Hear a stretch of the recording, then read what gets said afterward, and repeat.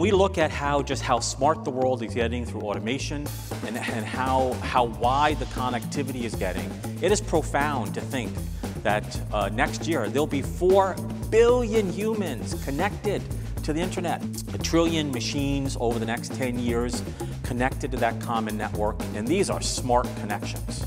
Right? These are trains, planes, automobiles, brake systems, healthcare systems. I think it's really important from a mindset that we say to ourselves that computing isn't changing, it has changed.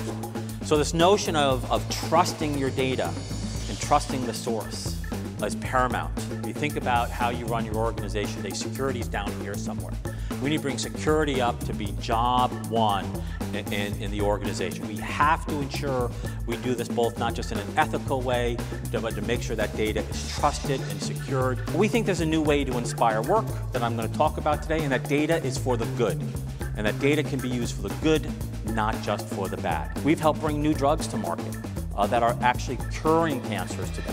One of them is ALL, acute lymphoma leukemia, where there are now cures in the market because of digital technology. And we're enormously proud to be part of that work. So I think we can do what we need to do, and that data is for the good, and that we can also inspire a new way to work.